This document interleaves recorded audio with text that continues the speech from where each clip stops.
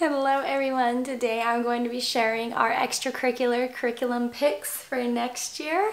This is a collaboration hosted by myself and Davene over at Calm in the Chaos Homeschool, so I'm going to link her channel in the playlist down below. Make sure that you check it out when you are done with this video. So to start, one of our group subjects is usually, most of the time, all the time, Bible study. But next year, my kids are going to be doing those separately. At least that's the plan. If it doesn't work out, then we'll change the plan and just figure it out. So for my first grader, she is going to be doing More Than Words. We absolutely love this curriculum. I am so excited she's going to be learning God's Word through it next year. And I just can't wait to see how she grows. If you guys want to see a flip through of it, I have a whole video on that. I'll link it up here for level 1. And then my son, who is going to be going into 5th grade, is going to be using their level 2. Now, I purchased this and tried to use it when he was in 3rd grade, but it was a little too much for me because it was constantly like, go outside and do this. So we took a break from it because it was a lot, and this is designated, I think, from 4th to 6th grade or 4th to 7th grade, and I didn't know that at the time of purchasing. So if you are looking at this and did not know that either, then this is your warning, because I thought once you finish level 1 you just move on to level 2 and you live your life, but apparently it's not like that. So they do have grades specified on these. Just wanted to throw that out there in case any of you get excited about Jesus and just go buying things without truly reading them. I do that sometimes. So this is what we are going to be using. I'm so excited for him because he loved their level 1. And I just can't wait to see how he grows as well. And I do have a full flip through on that one. In case you want to see it, I will link it up here, and I will also try to remember to link them down below in case you guys want to check those out.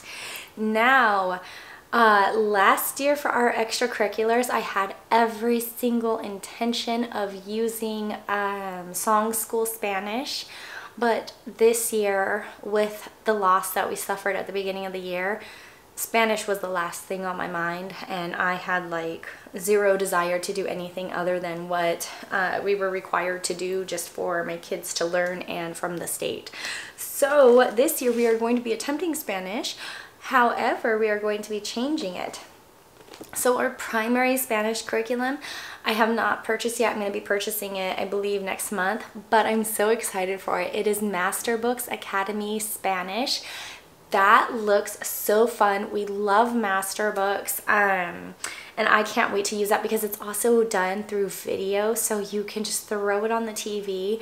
Your kids are learning it from someone else who actually knows how to pronounce all of the words, and then they have activities that you can print off and do together as a family, and I am so excited for that. And with that, we are going to be pairing it with Simply Charlotte Mason's Spanish curriculum. When I was looking for our history curriculum on their website, I saw that they happen to have a Spanish curriculum as well, and so I figured, you know what, we're just gonna roll the dice and see how it works with adding this in, and if it benefits us and if it brings in some just like additional practice. So I'm really excited about that because it's only this book, and then I believe you get some audio files. I have not downloaded those yet, but it says like little phrases, and then it gives you like the verbs and things like that, and then questions, and then it says it in Spanish on the 2nd page. So you get quite a bit of information just on 2 pages in that book. The next one is going to be our art studies. Again, those are going to be from Simply Charlotte Mason, and I'll link these things down below in the description bar in case you guys want to check them out. But we are going to be doing a picture study on Monet, and it's filled with a ton of pictures in here, and I'm so excited for it. And then we're going to be doing one on Van Gogh, and then one on Michelangelo. And I picked these in no particular order, just more so what I thought would be fun for my kids.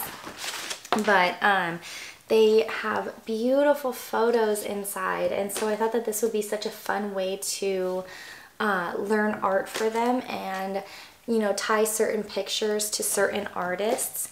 And this is really an area that we kind of failed at this year. I mean, you don't fail as homeschoolers, but you guys know what I mean. Like, it's just an area that we could work on and do more of this year. And so I thought that this would be really cool. And these are laminated, so they're thicker. So if you have a toddler, I mean, I'm not going to promise that it's going to completely withstand the toddler, but it'll at least withstand your toddler a little bit. I always test things against, will this withstand my toddler's abuse to it, because, you know, you have to. And then it gives you a little booklet about the pictures and, you know, just how to approach the study and things like that. So if you guys want to see inside, let me know. I will try to do flip throughs of them, just so then if you're interested in checking out one of these art studies, you know exactly what you're getting and what it's going to expect from you and what it will teach your children. But I thought that these looked really fun, so I figured let's try a few and see how it goes. They also have some wonderful books on Amazon from DK of all publishers that I just ordered that will go with a few of these. So they have The Met, Van Gogh, and we actually already have that book. I should have brought it up, but it, I think, will pair beautifully with this because it talks about his life. It shows the pictures that he created, why he created them, and just gives them a little bit of extra information. And then they have another one on Monet, I believe. I just ordered one on Monet, and then Georgina, I forgot her whole name. So we are going to be getting those and pairing them with the art studies that we can. All right, now to go along with our Bible curriculum, we are going to be using the My God Says Truth cards from Not Consumed. They have a version for girls and another version for boys. And they look like this. They come with a little wooden placeholder, and then it's a little index card that will give you Bible scriptures to memorize. So we are going to be working on not just our Bible curriculum, but actually memorizing scripture next year. And I'm really, really excited for that because my kids and I constantly talk about how the world is going to lie to us, and it's all that more important to memorize scripture so we know what the truth is, even when we're doubtful. Now, the very last thing that we're going to be using, and I'm really, really excited for this, is the Fallacy Detective. It's to teach the kids critical thinking, to recognize lies, and understand how to basically overcome them, and just developing that ability to debate somebody when they feel like they're being lied to or not told the truth. And I mean, with just the way the world is going, you guys, like, you have to instill critical thinking in your children because, like I said, the world is going to lie to them. And so one of the things that I think is going to be really fun about this book is it gives you a lesson. And it does say that this is, I think, geared towards like 12 years old and up, but I feel like I can coordinate it a little bit to be more age appropriate for my children and give them different examples and things like that. But it will give you an example of what a fallacy looks like and what, just like an example of what someone might say. And then it will give you exercises on what is your stance, how are you going to approach this, what are you going to say in response when somebody says X, Y, or Z. So I think that this will be really fun, and it will just get their kind of like gears going where they can learn to recognize a lie, and not just recognize it, but how to defend the truth. So in conjunction with that, we will be using subscription boxes and things like that. I found some that I'm really excited about. We just placed an order for Education, which is like a Education, which is like a zoo box that gives you like a little stuffed animal and all the information on that animal. And I think it's going to be a really fun way to learn about, you know, different types of animals, because my daughter she loves all things nature, and she just wants to learn about every different species she comes across.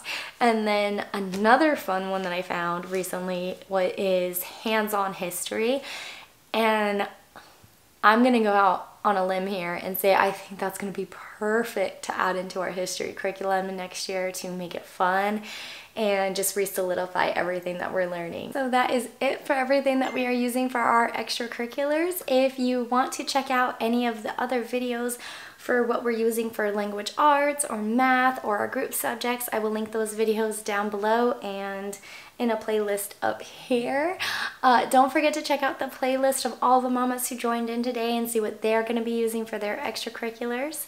If you like this video, don't forget to give me a big thumbs up, hit that red subscribe button, and I'll see you again later. Bye.